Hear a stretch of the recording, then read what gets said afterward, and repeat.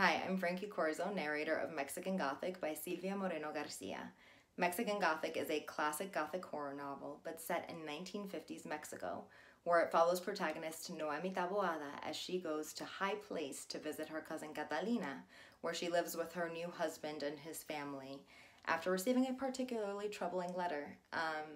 It reminded me a lot of the yellow wallpaper, which I always loved, and contains all those classic Gothic horror novel elements and all those creepy turns and, kind of mind-bending, not knowing what's coming next and what's real and what isn't, but is also unapologetically Mexican and Latinx. And I loved reading such a classic genre and it having all these elements of really rich folklore and decadent environments and just beautiful scenery that Silvia Moreno-Garcia did such an elegant job of creating.